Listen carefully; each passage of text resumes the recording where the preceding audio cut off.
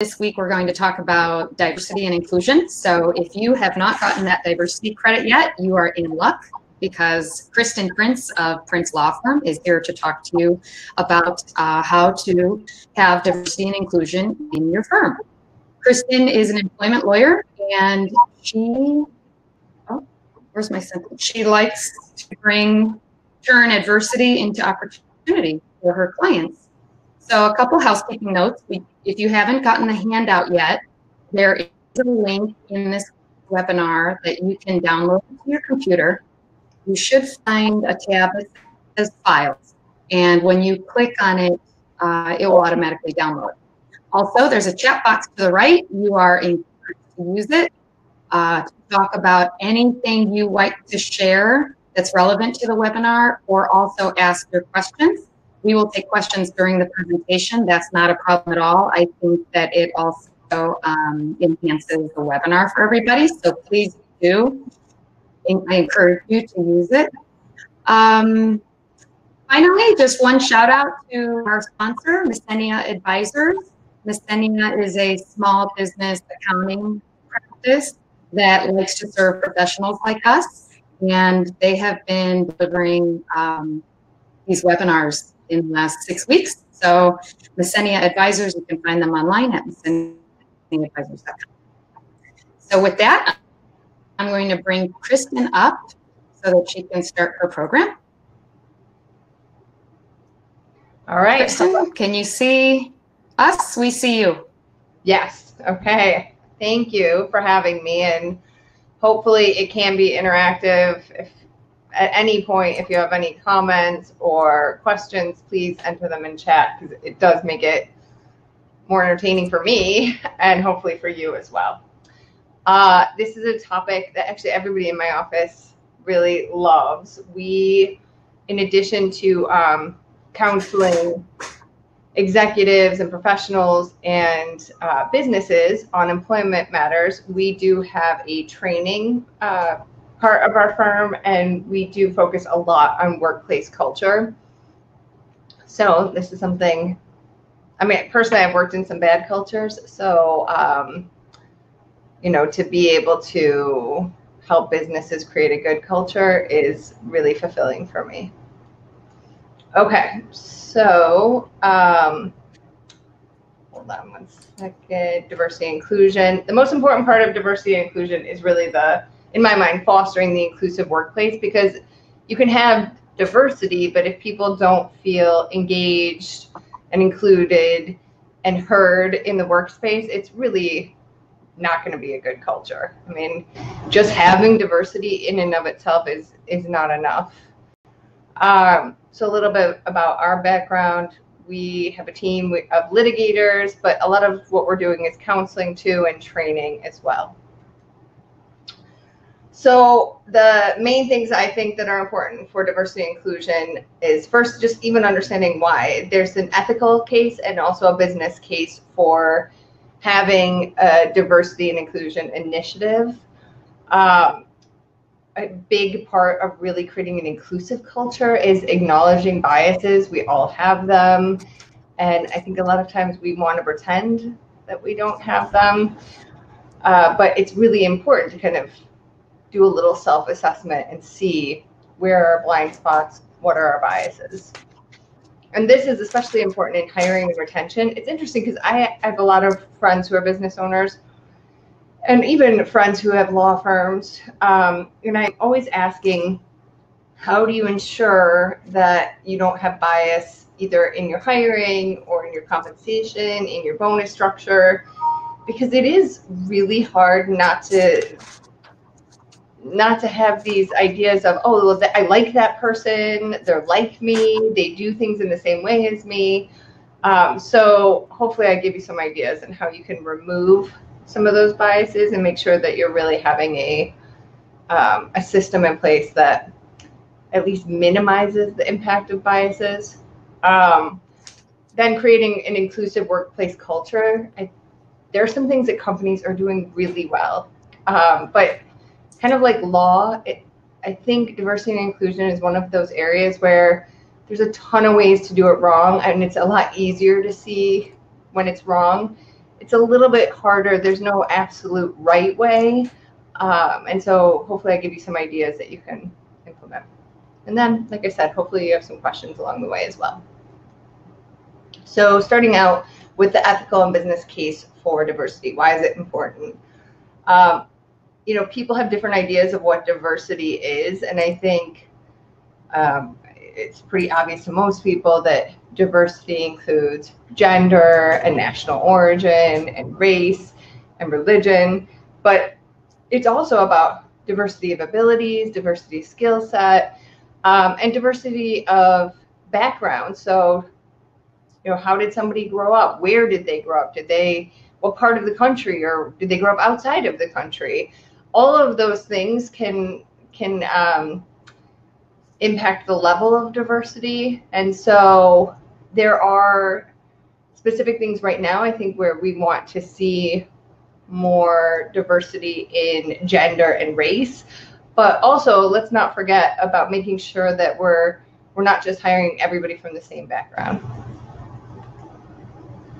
And then why is it important? I mean, I always say you can be a jerk and be successful, but we spend a lot of time at work. I mean, if you work even just a full-time 40-hour-a-week job, you're probably spending more time at work than you are with your family, with your friends, with anybody else that's important to you. And so to be part of an environment where everybody feels accepted and valued, I hope is important. It's certainly important to me. I don't want to come into work and feel like I don't like any of these people, and I don't feel like they understand me. I don't feel heard by them. I don't feel valued by them. But then the business side is, generally speaking, when people do feel engaged, when they do feel included in the workspace, when they do feel valued, they're more likely to stick around. They're more likely to work harder and have greater productivity.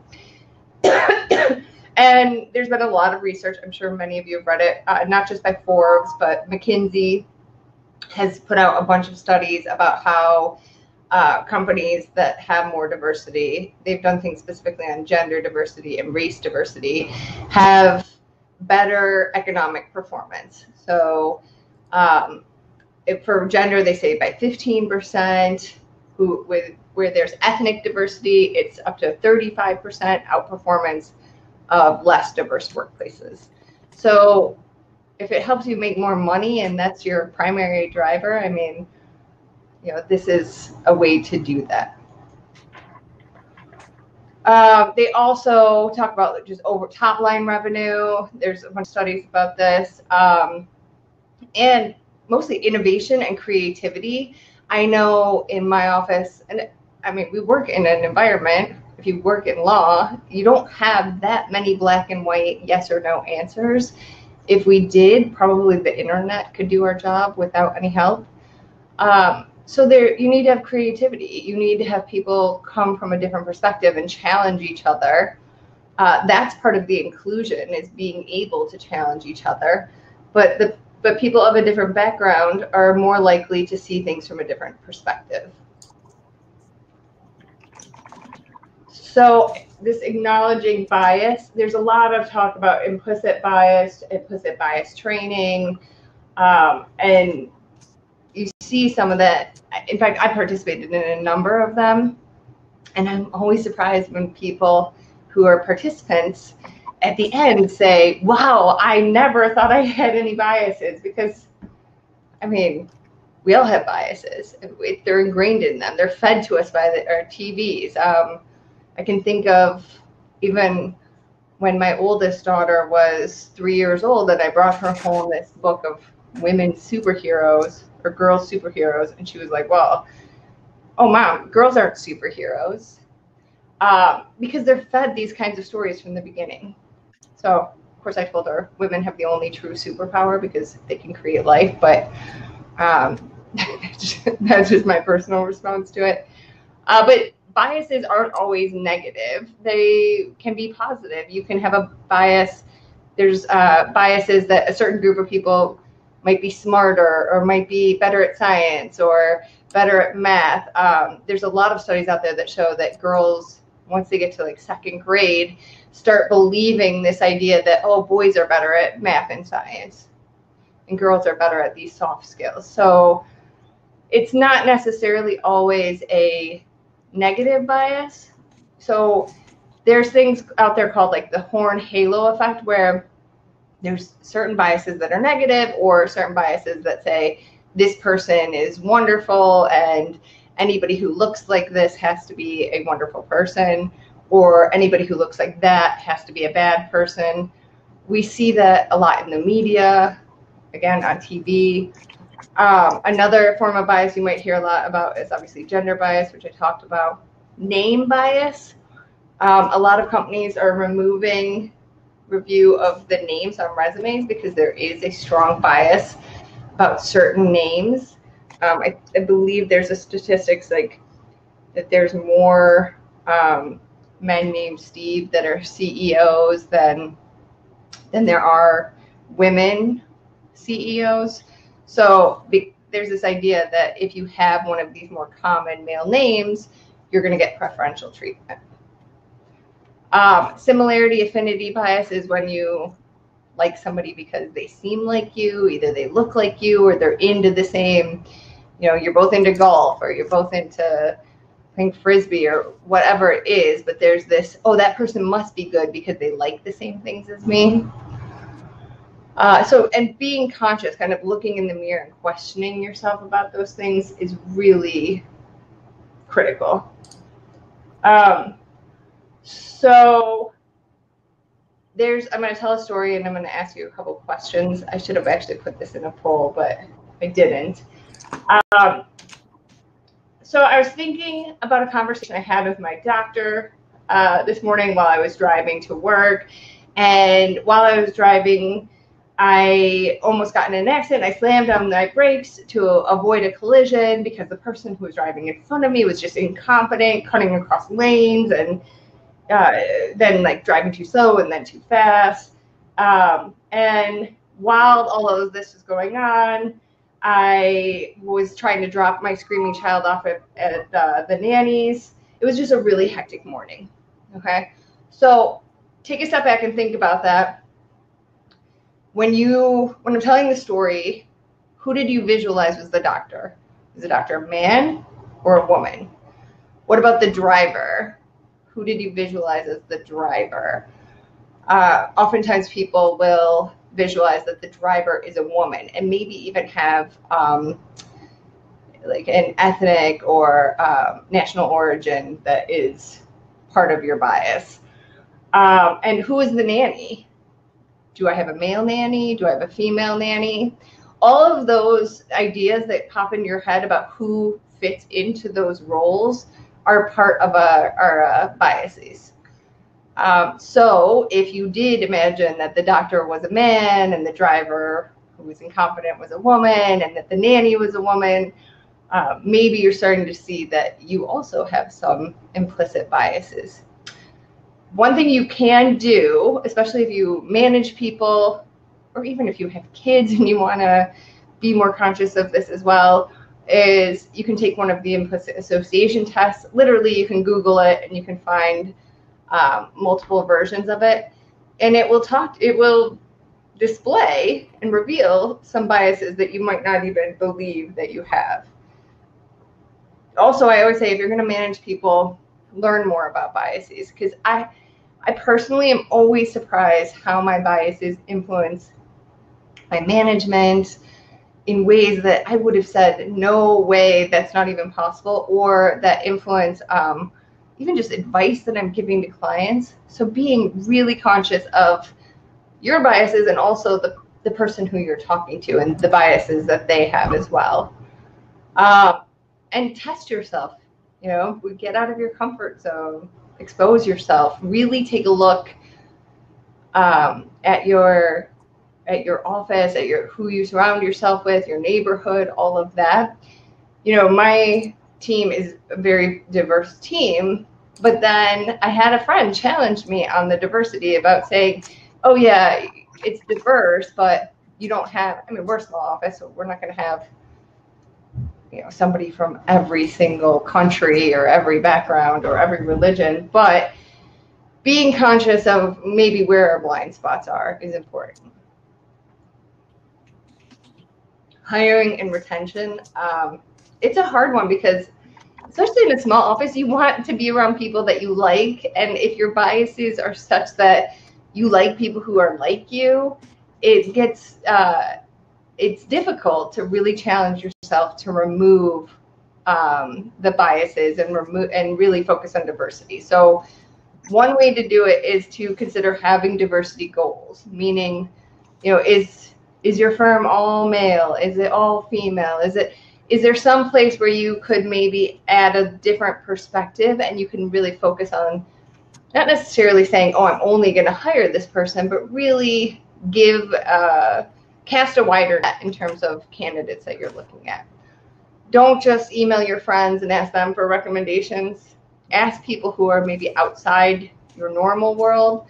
There's a lot of affinity bar associations. You can reach out and say, I'm really trying to build a more diverse office, and I would like to open this up and see if I can get applicants from one of these affinity bar associations. Use a blind resume process. So this can be hard if you're the only person and you're the hiring manager and people are just sending you their resume. But you could ask people to, in their ad, you could say, submit your resume, provide your email, please don't provide your name, don't provide any identifying information. So, or there's actually a number of services that you could use that allow candidates to upload their resume and they'll de-identify the information for you. This is something that we do. We use sample tests. So for example, for an administrative position, we might have a more challenging application process, in part because we want to make sure the person is really reading directions and following directions. We want to limit the number of applicants because it's horrible when you get hundreds of resumes and people aren't qualified. So it really narrows down the eligible candidates if you have a specific process that's very detailed and is essentially a work sample test. You can also do that with lawyers. Oftentimes what we do is we ask somebody to draft a demand letter. We'll give them a set of key facts, and we want to see what their interpretation would be and how they're going to present those issues. So those are some examples. I mean, I'm happy if anybody wants to reach out to me separately to give ideas that are more specific to your practice area. But I'm sure that you know the things that you have to do on a regular basis. And so to give somebody a test where you're really looking at the quality of their work instead of identifying characteristics on their resume would help you more likely than not hire a more diverse workforce. And then being conscious of likability ratings. This goes back to what I was saying. Of course, oftentimes we like people who are more interested in things we're interested in, or maybe look similar to us or have a similar background to us. So I'm not saying you should hire somebody that you don't like. You have to be able to work with people. So, but keep that in mind as one criteria. Essentially, you can have 5 different sets of criteria or 3 different sets of criteria, and likability can be one of them, but make sure you're weighting it appropriately. So you just like this person in your gut and you're giving them a 10 out of 10, but actually on the work test, they did a 6 out of 10.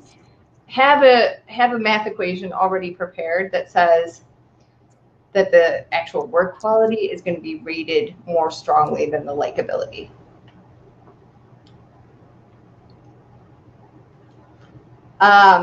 Retaining diverse talent, this is where I see people screw up the most, and I'm talking about my clients and even probably myself in some ways. So how do you retain diverse talent? I think you really have to make a conscious effort to listen to people. How do they feel included, or where do they feel excluded? I've had some clients do this thing called hosting listening sessions.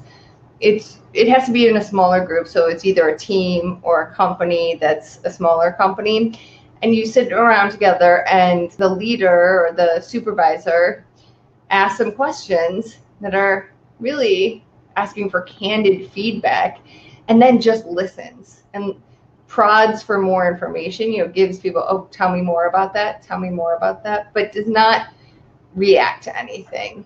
And people have found out, for example, one client found out that some of the women on the team did not like that the CEO, when he came in the office, used the phrase, hey guys. They thought it was genderizing and that it was exclusionary for the women. And the fact is, I mean, does it really make that, he felt sensitive about it. And I can understand that when you hear that your behavior has a negative effect on somebody, we can all get kind of defensive about it. But does it really hurt you to start coming in and just saying, hi, everyone, or hey, and not say anything more? Not really. You got to get over that initial kind of feeling when somebody insults you and you didn't intend it that way. So hosting listening sessions, I think, is a good way of helping people feel like I'm being heard and I want to stick around. Conducting focus groups. So this is usually in a larger organization. I think it's good to have somebody external reach out to members of a team if you see a team struggling and asking them for their candid feedback. People, when they're asked the right questions, will tell you so much information.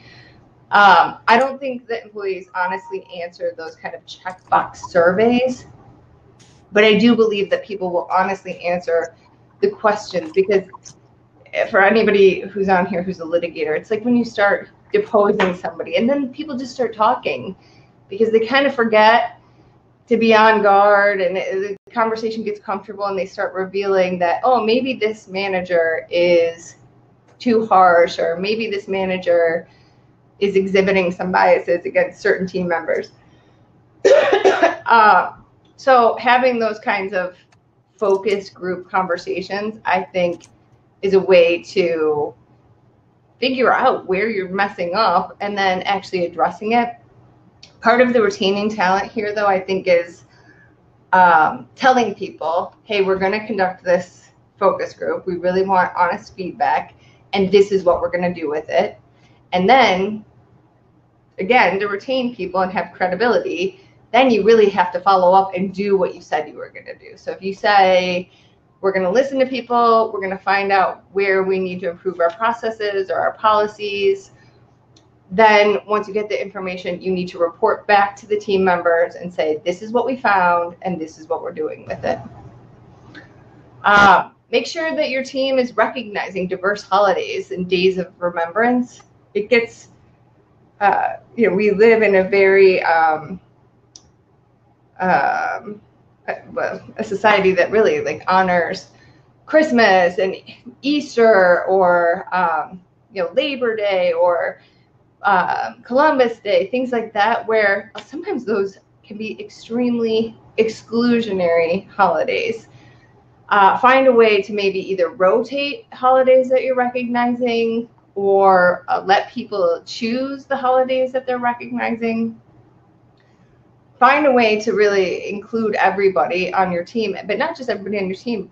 Think broader. Think, who do you serve as a customer? Who are your customers? Who are the people that you're engaging with? And try and be inclusive to all of those people. And then all of this goes, to me, towards creating an inclusive workplace culture, which is our next step. What determines your company culture? A lot of times you ask people, oh, what's your culture like? Especially if you're asking the business owner. I hear so many people say, oh, we have such a great culture. But if you really start asking them more questions about, well, what is your culture? Do they know? Are they truly aware? Oftentimes I find that people are not truly aware. So your company's culture is made up of its processes, its policies, the type of communication that people engage in within the company, whether employees feel supported. One thing I think is a big revealing factor in a company's culture is, do people gossip? Generally, I find that those are not good cultures. If you have team members gossiping about each other, especially if a leader is engaging in gossiping, that promotes this like culture of secrecy. And oftentimes you can see in the documents that those companies use how they view employees, how employees view each other, and it's usually not very good. So I'm always thinking about, well, how does, if we're creating a document for our client, how does this reflect on our client? Like, do we seem distrusting, you know, if we have overly broad restrictive covenants? And I'm talking about from the standpoint of creating these documents for clients. Or in the employee handbook, is it thoughtful? Does it truly reflect what policies are being enforced in the organization? You know, as much as possible, you want to have an intentional culture. So going through each of these bullet points and saying to yourself, which of these applies in my organization? How are they applied? And is that really the culture I want to reflect?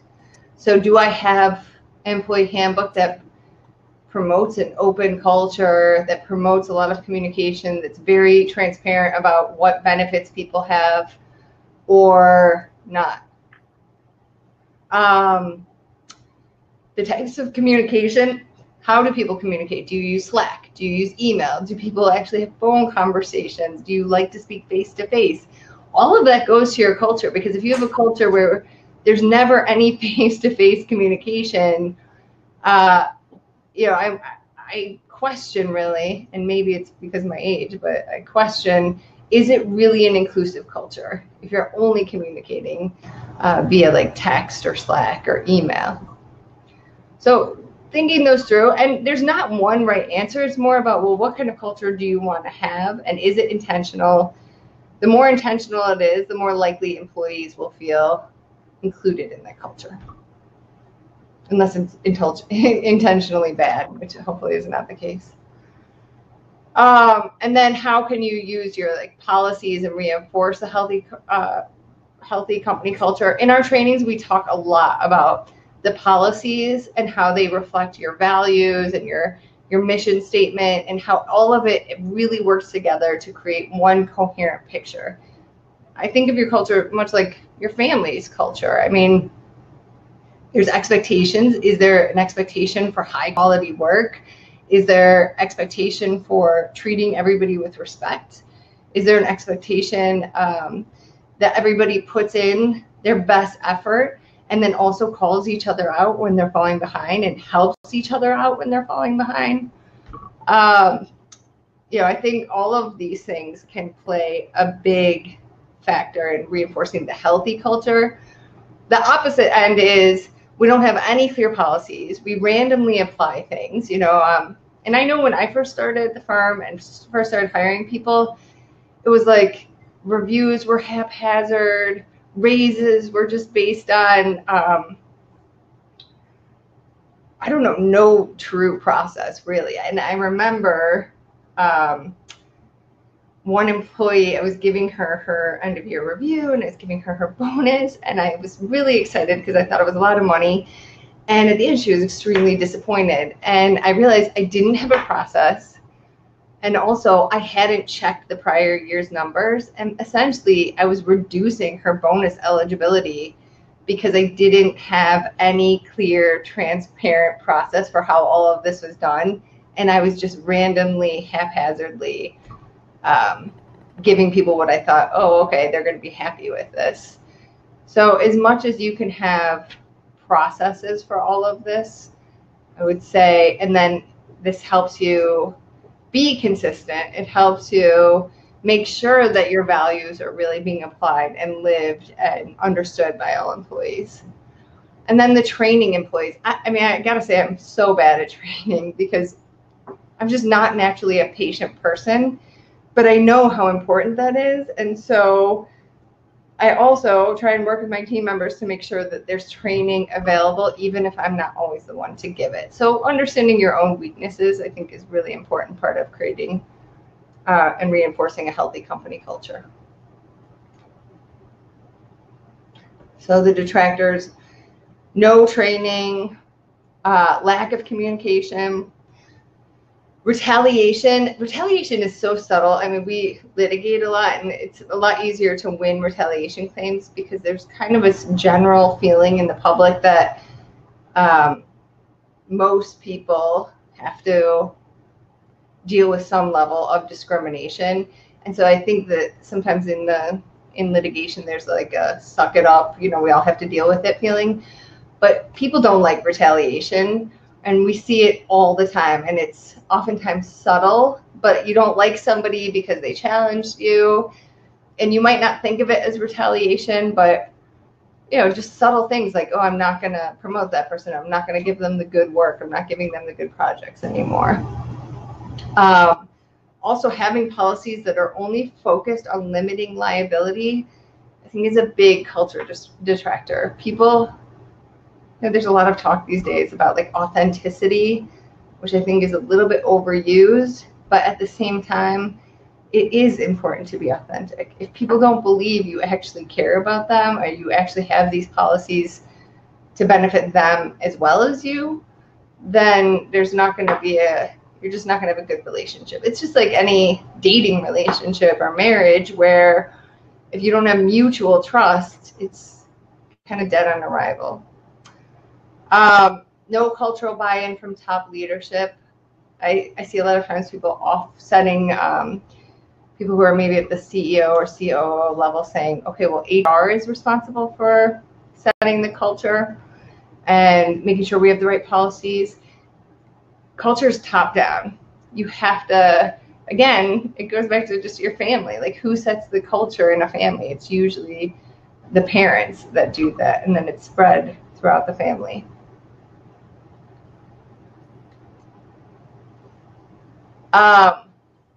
In team meetings, I say apply the Socratic method to team discussions. And by this, I mean not trying to embarrass people or call them out about not knowing an answer, but more calling on people so that they can be engaged in a conversation, asking them their opinion. So maybe it's the wrong terminology here a little bit, because I'm truly not saying call on somebody for the right answer, but call on somebody to get their opinion. Because some people are less likely to speak up, and we all maybe sometimes I'm sure I could be that person who like sucks the air out of the room because I'm always talking. You want to make sure that you're giving the opportunity to all team members to be heard, because otherwise you're going to let the loudest voices kind of direct the culture. Rotate meeting participants, meaning have a small group that they're presenting on this particular topic, whether it's a project that you're working on or a project that they're working on or just something that you're exploring. Assign different people and have different team members lead meetings at different times. I say this all the time, this whole thing about policies, but make sure that the policies actually fit the culture that you're creating. And use a handbook or a culture manual. An employee handbook does not have to be, 100 or 200 or 300 page document. An employee handbook can be a 5-page document, a 2-page document. It could be literally a 1-page document that just says that these are our guiding principles in terms of how we behave towards each other. Usually, it probably should be a little bit longer, because once you have a handbook, you should have certain things that are more legally required as well, but it doesn't have to be long. It really has to be a true reflection of the policies you're going to actually enforce. And foster open communication. Part of this is being vulnerable, being willing to take criticism from your team members, giving people an opportunity to speak up and say when they're overwhelmed or they don't know an answer, and making sure that they know that they'll be supportive, that it's not knowing the answer, it's being part of the team. That's the most critical. So starting an initiative, real quick, Kristen? Mm-hmm. Dana? Can I Yeah, can I stop you right there since that was at a transition? I wanted to just ask you a couple questions about maybe some great examples that you have seen or come across about all of the things that you just talked about, because I think it's one thing to see tips and instructions and things for you to think about, but then I think it's also really helpful to kind of hear anecdotes and maybe experiences that you have had that you say, you know, this one time I saw this happen and it really worked well, etc. Could you share some of that? Yeah, I have a lot of stories on what hasn't worked well, and I have a couple stories on what has worked well. One thing that I think has worked well, even in a small company, we did like a culture audit recently for an employee where we called every employee that was on this particular team and got feedback about how the company operates. And we did it because there was actually a an anonymous report about some negative behaviors. And it was interesting because the employer was really nervous about this tip. And what we found was that most of the employees actually did feel really engaged. And that the people that felt unengaged were the people who didn't like, you know, the company did a lot of like those birthday celebrations or get togethers where people engage. And some people don't like that forced social hour. So the company was able to use that feedback and change some of the things. So yes, they still did that stuff. They weren't going to stop because a lot of employees really like the social aspect of it all. But then also accounting for these people who are more introverted and didn't want to be part of that, getting them involved and getting them heard and actually asking them, well, what else could we do? And some of the things were more just, oh, in meetings, can we have quicker meetings? Can we have less people invited to talk in meetings? And so actually adapting a little bit and using both the, okay, in these meetings, everybody's going to have a chance to talk. But then in these meetings, we're just focused on this one project. We're going to do it with 15 minutes. It'll be quick. And we're not going to have everybody put in their opinion, you know, everybody state their opinion. I think it's great because then the people who don't necessarily love the social stuff still feel heard. And they'll be more forgiving about, okay, fine, I'll participate in your, you know, cheesy birthday party celebration, as long as you're also being respectful of my time in this situation. So I find that that's really helpful. What I find doesn't work is a lot of, with like Black Lives Matter, a lot of companies came out with statements. And I had HR departments calling me and saying, listen, our employees are really pissed because we came out with this statement and it's a strong, like, we support Black Lives Matter, we're committed to diversity statement. And people don't think that we're really doing anything about it. One company I know even gave a big amount of money to some nonprofits that were supporting Black Lives Matter, and the employees were still feeling like this is totally empty. You're not actually following through. There's a lack of authenticity. So I say ask people. I mean, it's kind of the most basic thing, but actually asking employees, I think you'll get honest answers, because these employees. Well, I think that works easier if you have a group, right? But let's talk about people like myself that has a really small staff. So it's not as comfortable, maybe. You know, employees might feel uncomfortable telling me how they feel, and I can't do anything anonymous because there's only 3 people, you know, in the office. So from a smaller standpoint where there is no such thing as HR, you know, and we're trying to make a more inclusive workplace, do you have any guidance from that standpoint? Well, I have my personal experience that early on, and I had a very small team, I did some leadership training where they do a 360. And they don't just ask the people that work for you, they ask people that you've worked with in the past. They'll ask family members. So it's a wider, they cast this wider net that really where people can give more honest feedback because it truly is anonymous.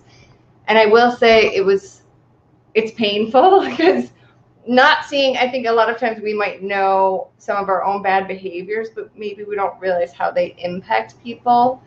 And so I know for me, getting that 360 from this like wider group of people who either I've worked with in the past, who worked for me currently, again, who are family members even, it was really painful, but it was also very powerful. And I feel like afterwards, everybody on my team knew that I really took it to heart and tried to make conscious changes. So I would recommend something like that if you can do that. It is a financial investment, but even, you know, even if it's a more simple, like having a meeting specifically for that with the small group where you just say, I just want us to talk as open and honestly about how we can create together a more inclusive culture. I think a lot of times you will get feedback. Sometimes we don't ask the questions because we assume people won't give us the honest answer. But I think that's more of a fear-based, like we just don't want to hear the honest answer. And so it's easier to not ask the question. So I would say even in a small group, ask the question, because even if they're lying, at least you're making that true, authentic effort to say, please, you know, tell me, where am I failing here? Or how could I do better, you know? So I would still say ask. I mean, at least. Yeah. So I'm hearing like, basically, even if you don't have a large company that you're running with a lot of employees to buffer out maybe employees' concerns, I hear you saying kind of look to your network, whether that includes your colleagues, your clients, your friends, your family, and try to gather feedback to really touch on, you know, am I projecting all of the things I'm hoping to project, right? Yeah. I mean, and I love the fact that you said asking. I'm gonna get you back into where you left off. But thanks for touching on those questions. If you have siblings, they probably will be honest. I mean, my older sister is looking for a job, and I offered to look at her resume, and she told me no because she told me I'm too scary. So, you know, I feel like she'll say things that probably my team members wouldn't tell me. And it will make me look at my own behaviors, you know? Yeah. So some other things that you can do if you are hiring, if you're deciding, okay, well, I am going to hire and I want to make sure I'm not hiring someone who just looks just like me or has the same background as me. You can use tools that are out there. Some are free, some you have to pay for. But honestly, if you Google like tools for hiring, blind hiring, there's a bunch of tools. And this tool called Alex, this is more about like, what's your job description? Are you using gendered language? Because I say, hey guys, all the time. And I never thought of that as gendered language until a client was telling me that their employees don't like being called guys, or also that this one company I can think of had the same employees for like 5 years and never knew that one of the employees is gender fluid and wants to be referred to as they.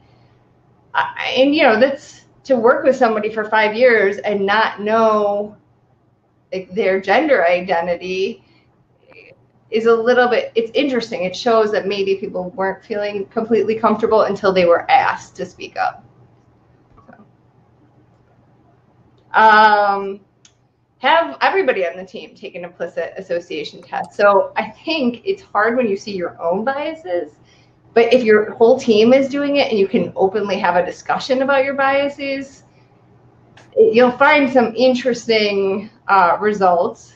And you'll find generally, I mean, most of the data shows that women have the same biases against women that men do, or, you know, people of color have the same biases against people of color, or, you know, just, you will be shocked That it is not like, oh, well, you're this bad person because you have biases. You will find that everybody on your team has some sort of implicit bias.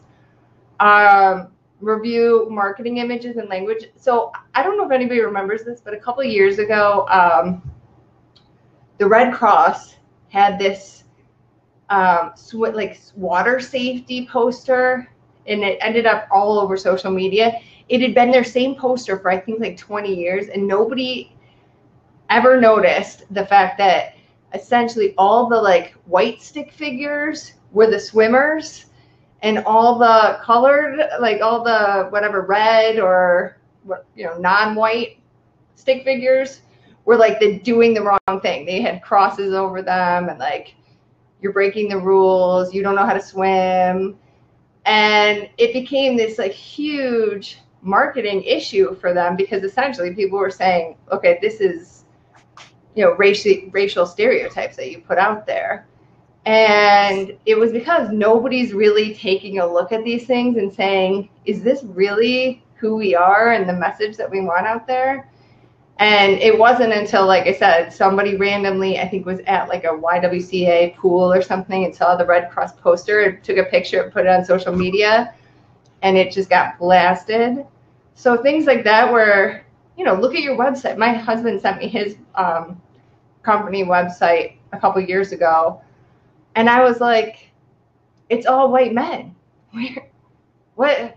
I'm like, are these the marketing images you guys want to put out there? So kind of being aware of what you're putting out there, and is that really what you want to be putting out there? Hold on. Oh, I went through this quickly. So the hosting listening sessions is one of my favorites. This is where I think that you get the most honest feedback, where you sit down and can ask the questions and get the answers that you don't want to hear. How often do you recommend having those? Even if you just have your one secretary, your partner? Oh, it's even more important, I think, if you just have one person that you work with, that you sit down on a quarterly basis and have an intentional conversation about this. It doesn't have to be monthly, but I think quarterly. It should be not annually. It's kind of like when people say annual reviews are outdated now. It should be the quarterly review, where you're not just reviewing that person, but you're getting the review about how are we communicating? What are we putting out there? Is there like what kind of, in my office, like we do a lot of blog posts or article writing. What are we putting out there, and what type of language are we using in what we're putting out there? Some of it can be using, I would say, like games or tools. There are actually these conversation starters that you can buy. There's like a box of questions that are challenging questions about people's view of like diversity, or your view of different cultures, that promote honest conversations. And I think I've generally found people are a lot more forgiving of negative biases if you're honest about them and they can be challenged. So if you are trying to hide your opinion because you think somebody might not like your opinion, people are going to know.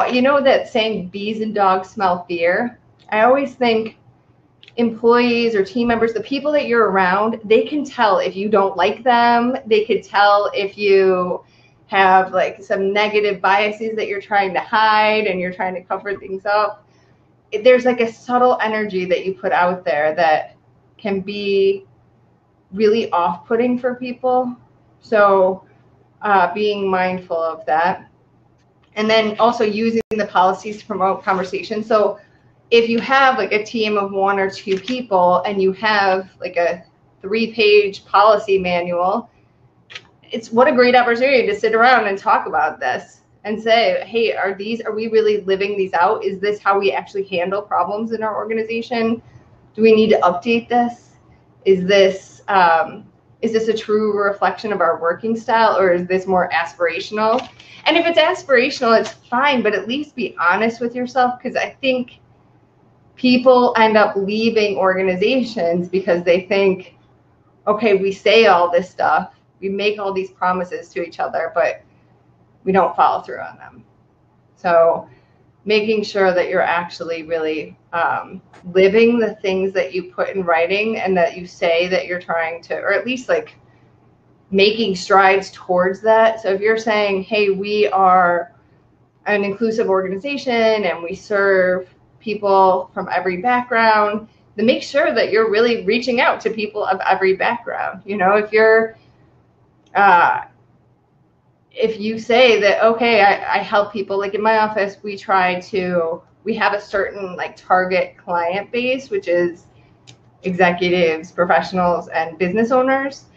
But at the same time, we also want to say that we help all employees. And so we make sure that we're targeting the group of people that we can just be helping as well, whether it's for pro bono or more just like a passion project.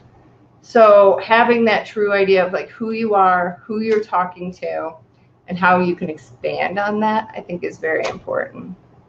And then I don't know if you've ever done this, Dana, but have you ever taken like a working styles test? No, I didn't even realize there was one. Yeah, so there's these tests out there that say, like, for example, I'm probably the hardest person to work with because I am very much like strategy thinking, not linear, you know, A to Z, let's just get there kind of thinking. And most people generally want to have like a roadmap of how to do things. And I think, so I've taken that test and figured out that I am probably one of the most challenging people to work for because I am not good at breaking things down into this like step by step by step approach. But then at the same time. So a working styles test is going to tell you things like you are, you know, conducive to working with a group? Yeah, it will tell you, or you're not conducive. Like you need to be focused on projects that are solo projects and, you know, with minimal interaction from people or minimal direction. And it's good because I think if people know that about you, then they're willing to adapt their style a little.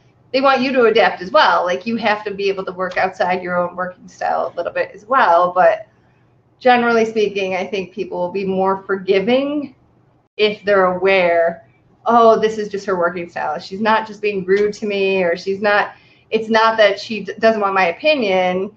It's just, this is how she works best, and I'm going to accommodate that for her. Yeah, well, actually, now that you say that, it seems like it brings to mind that a lot of times you get hired somewhere and you're coming into one or more people who have some sort of rhythm that they've developed over time, and now you're trying to figure it out, and oftentimes you don't know any of these people, so you need to get to know them kind of quickly professionally, and potentially this kind of understanding the idea of different work styles and not taking things personally. I could see how that could make a difference, you know, because myself included, it's easy to take something personally accidentally, and you know, you might have a different sensitivity to that, and as an employer, just being cognizant and taking advantage of an opportunity to explain that to your staff could probably help mitigate that risk. Yeah, that is true. Well, and, you know, I heard some great advice. And the other thing I wanted to ask you about was, I'm sorry, go ahead. No, you go ahead. Go ahead. I wanted to just ask you about you mentioned recognizing holidays. And to me, that I'd like to just spend a couple minutes on that, because I find that to be an interesting practice management question. You know, there are so many holidays that everybody shares, like, you know, I think everybody takes Labor Day off, for example, you know, like the holidays that are not really associated to anyone's faith or ethnicity, you know, something that is just, we live in America and we recognize it. So those are kind of easy ones because everybody's on the same page. But then you have a bunch of holidays that are specifically recognized for some other reason. And from a practice management standpoint, do you have any thoughts about how one should handle that? I mean, are you closed on certain holidays? Do you pay your employees for particular holidays? Well, Is that an opportunity to, support their mental health and well-being? What do you have any comments about that? yeah, so like for example, as a firm, we decided this year that going forward and this year that we would close on Juneteenth, and we would recognize that as a holiday for the firm. But then also, I think, okay, some people might feel like, well, then I'm excluded from my holiday. So I think it's important to say, especially for law, I think we can do this. Some companies, it's a little bit more challenging, like if you're in manufacturing, but in law, I like to say you have a certain number of holidays. There's going to be certain days that the office is closed, but then let's say you have 10 total holidays and 6 of them are office is closed and that's it, and everybody takes them and gets paid for them, and 4 of them are paid, but they're up to the employee to choose how they want to what they want to recognize. So we're not saying you have to recognize this or you don't have to recognize this. And, it can be more, it could be less, but giving people some input into what did they consider a holiday and how do they want to use that. And I think for larger companies that do manufacturing, you can still do that, and it probably gives you more options to keep operations going on days that not everybody would recognize as a holiday. So that's something that I try to do, is say, pick your holidays. These holidays we recognize, but then pick the holidays that are important to you. Now, I don't know, that could still make people feel excluded. I think the important thing is asking them, like, do you feel like you're being heard, that you're being recognized for your unique characteristics or the unique value that your experiences bring to the table? Yeah. There's no one right answer. Again, I mean, I have learned even through my job, sometimes clients tell me about like this history of microaggressions at their firm or at their company. And I can tell because the culmination of everything is so huge, but at the same time, part of me is like, well, oh, that one thing I can understand. Like, I would miss it too if I was the boss. Like, I wouldn't have noticed myself doing that. So, but I think for those same people who are telling me about these microaggressions, I think if somebody ever asked them, they would have told them. They would have said, I find that it really offends me that you do this. It really offends me that, I keep bringing up that example of this, hey guys kind of thing. I think people will tell you when they're offended if you're asking them. But otherwise, people just assume, it's like when you're younger and your friend tells you they want like their boyfriend or their girlfriend or whoever to just know what they're feeling. They don't want to have to tell them what they're feeling. So the best thing you can do as the supervisor is ask people how they're feeling. Just probably oversimplify. Yeah, well, interestingly, that is exactly what I wound up choosing to do. Was we have X holidays that the office is closed, and then I give everybody 4 flex holidays. So 4 paid days that they have to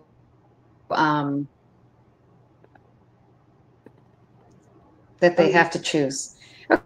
Okay, well, I know we are getting close to our 1 hour up, so I'm just going to let you finish off your slides. And then I'll be back up with just a couple closing remarks. All right. Well, I just want to say that the most important thing, we always say this for all of our trainings, is that it's all about your company culture, and you are in control of the culture that you create. If anybody has any questions, I know there was nothing in the chat, but if you want to reach out to me, you're welcome to. this is our web address. My email is on there. You can call me. I usually try to be as helpful as possible. All right. Thanks, Dana.